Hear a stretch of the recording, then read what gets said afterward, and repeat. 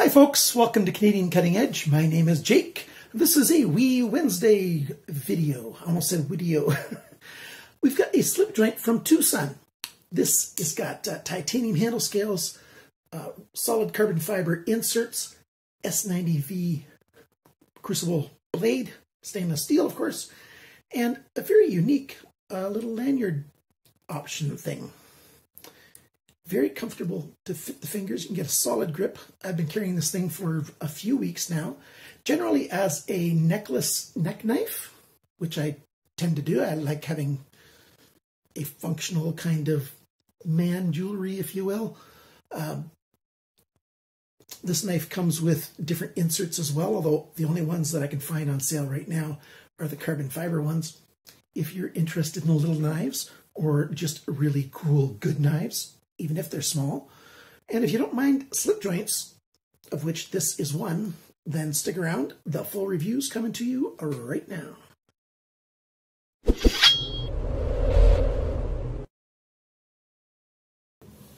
My guess is that one of the first things you're going to want to know is about the size of this knife. So let's put a ruler on the screen. I'll put metric side up because most of my audience is metric. And there you go. It's with the dangle here. It's right around 7.5 centimeters long. And then with the blade, it's under 13 centimeters. And what is that in inches? You're looking at about 5 inches total when it's open. And the handle itself is about 3 inches. Some people just don't do that well with, using actual numbers. So here's a couple AA batteries. That'll give you a little bit of a reference.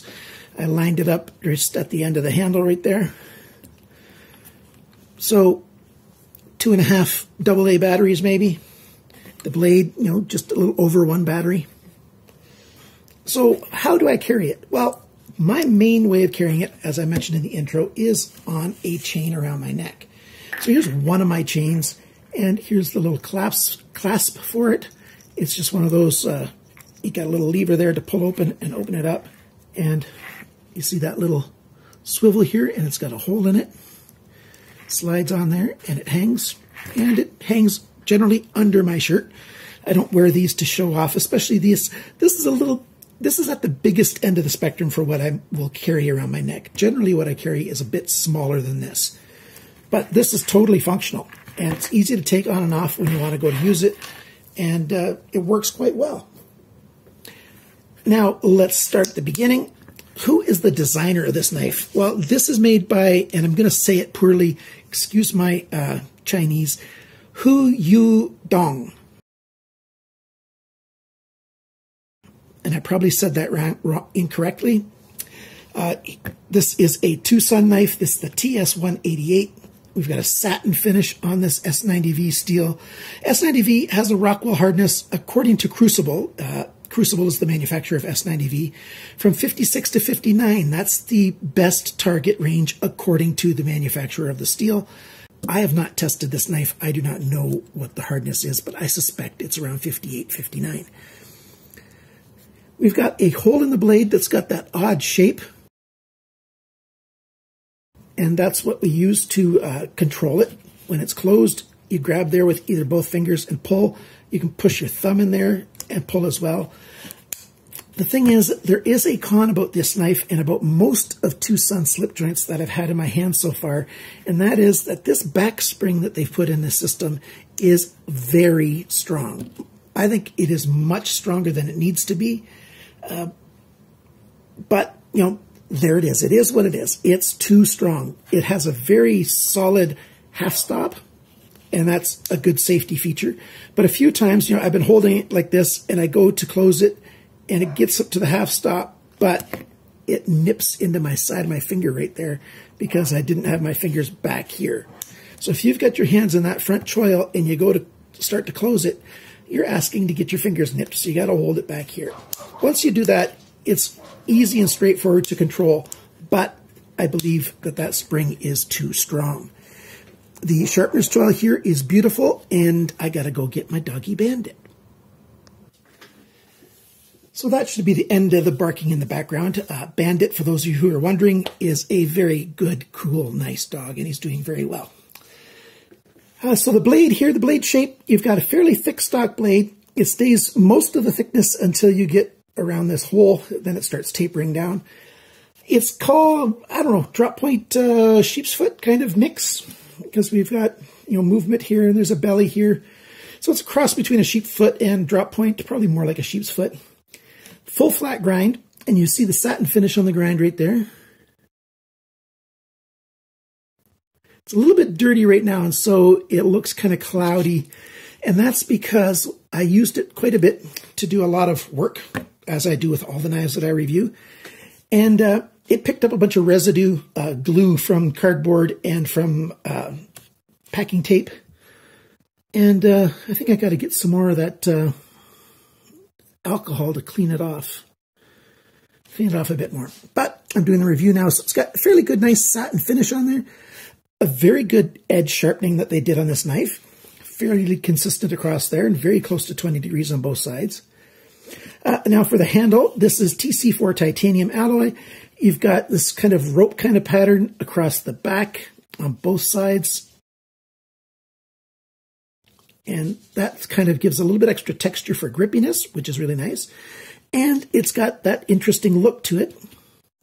We've got that inset of the solid carbon fiber on both sides. And as I said, there's some other materials. I'll show you a couple, at least one picture of a blue insert. You've got very fine milling all over the place. Let's see if we can get a good close-up of this, if it'll show up. If this doesn't show up, I'll have to take still pictures, but if you look along this section right here, you can see lines. If I go on this angle, they're going straight up and down right now. So they've milled in just a tiny bit extra texture in there for a little bit extra grip, which is, yeah, a good thing. You can see it on that side a little bit too. So I like that. As you can see, it's got standard screwdrivers, also called flat. But the technical term for those is standard. It was the first standard for screws. So there you go. Makes complete sense.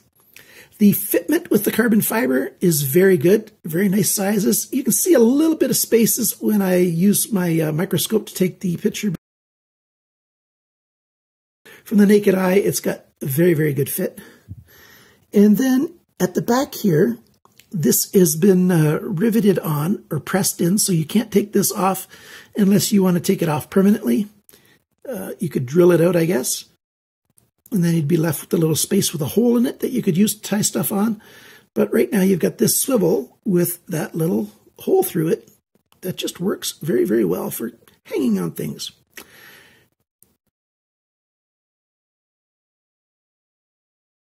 The fit and finish across the back there is beautiful. You can see the color difference between the titanium on the outsides and the steel down the middle for that spring, and then the different steel here for the blade. No blade play side to side. I'm assuming it's got phosphor bronze washers. I'm not taking this guy apart. No way. And here's a big thing. Canadians, if you're buying this knife and the vendor says, hey, I'll take the knives apart for you to get them into Canada, say no, no, no if it's a slip joint.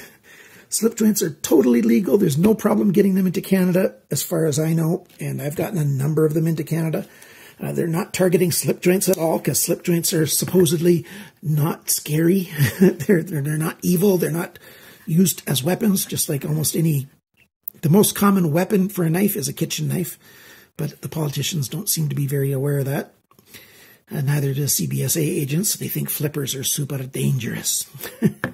But yeah, I wouldn't, especially a small mini knife like this, a slip joint, make sure it stays together, because especially with the really strong spring in here, this knife would be very tricky to put back together.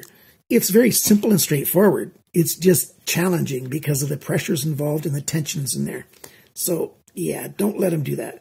Now, if you want to sharpen this knife and you need a flat spot to clamp onto, you can pull it up about 3/4 of the way here, and then you could clamp on that flat section right there. That's what I clamped on to measure the grind angle on here. Or you could use a sharpening system that lets it sit flat on the main bevel, because this is a full flat grind and you could sit it on the bevel. Now let's get my little measuring tape in here into the picture. And as long as this is in the picture, I'm talking about the specs. The weight of this knife is 46 grams, 1.6 ounces, so nice and light. The factory sharpness, 135 best, very, very good. The cutting edge length is 5.16 centimeters, 2.03 inches. Blade length, tip to the closest spot on the handle, 2.58 centimeters, 2.08 inches. So ever so slightly longer, but still 2-inch blade is what we got basically. The thickness of the blade here is 3.43 millimeters, which is 135 thousandths of an inch. That's just over just over 1/8 of an inch thick right there. And now for the blade depth, that's this measurement here. 1.62 centimeters, that's 0.64 of an inch. How thick is it right behind the grind? So the thickness of the steel right at the cutting edge, and they usually measure it about 1 inch up, so that's really at the halfway point. 0.35 millimeters, that's 14 thousandths of an inch right there. The grind angle, very, very good. 19.6 degrees, 19.9 degrees. So they've done a very good job sharpening this knife and matching the angles on either side very closely. Now for the handle length, and I measured it with this thing folded up, so the shortest possible length that you can measure it. 7.66 centimeters, 3.01 inches. So 3 inches, 2 inches, 3 to 2, very good proportions. The grip area in here, it's a rough estimate.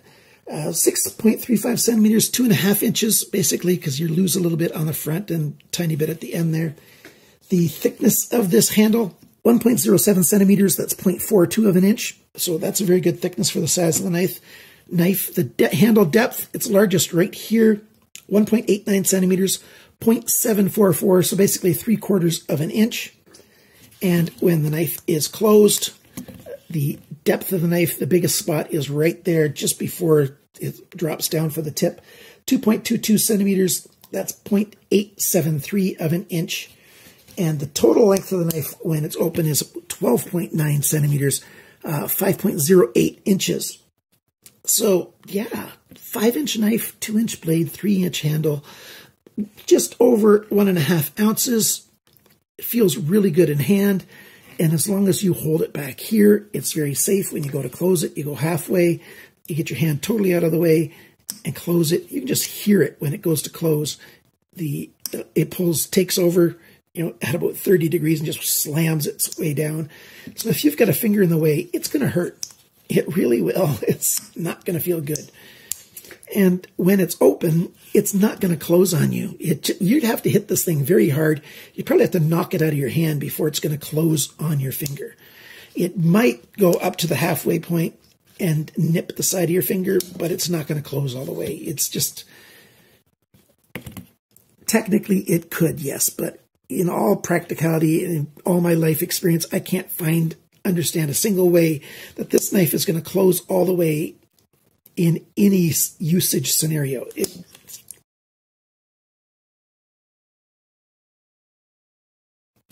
This is a high-end, small user knife. High-quality steel, titanium, solid carbon fiber, good look, feels good, works good. The grip on it's just great. As a package opener, as a delicate user, this kind of grip on here, you can hang it on a necklace. This is a very nice knife. Maybe I would prefer a stonewash, maybe, who knows? Well, yeah, I generally like stonewash. But this satin grind looks really nice. This is a very nice secondary knife to carry, or as man jewelry, if you will, or women jewelry, or in a purse. It'd be a very good touch for a woman in her purse. Get used to, opening and closing it before you have to open it in use somewhere. It does take a bit of strength and focus to get it just right. But once you've done that, it's a very safe thing. It's got a cool look to it. Good knife. There's no cons on here except for that the spring is too strong, in my opinion.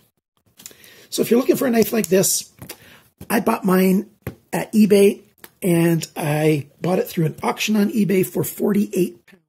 It is listed at White Mountain Knives for $79.99 US, but it's not in stock. You can go to his webpage. I've got a link down below for this. Click on the notify me button. But I would also email him at whitemountainKnives@gmail.com and ask him if he's going to be ordering these or not. Just if you want one. AliExpress has this listed for 83 US dollars, I should say. So there's some auctions for this. I'll put some links down below. If this is on auction on eBay, just make sure you pay less than 80 US dollars and you're getting a good deal. If you pay more than 80 US dollars, you're throwing your money away. You might as well, just go to the Buy Me store or AliExpress and just, buy it outright. I'm not taking it apart. I'm not going to take these handle scales off. I don't want to scratch the sides of the carbon fiber or anything. There won't be anything in there to look at. So you can see in there that it's just, flat in there. There's no reason to take these screws out. You can just drip, open it halfway, drip a little bit of lubricant in there, and this knife is going to be good to go. Easy to clean, easy to carry and use, and it is actually a very useful, functional knife. And if you want to become a Patreon supporter, just click on patreon.com/CCE, and you can become a supporter of this channel. I would appreciate that very much. Every little bit of support really helps me out. I do buy all my knives. Well, not all, almost all my knives. I do get a very small minority sent to me at no cost. But most of them, I either pay full retail or I buy them, a bit under retail at White Mountain Knives. The owner gives me a deal, or from other manufacturers. So there you go. Another beautiful knife by TwoSun. Thanks for watching my video. Thank you for liking, sharing, commenting, and subscribing. Remember, guys, always cut towards your chum, not your thumb. Bye now.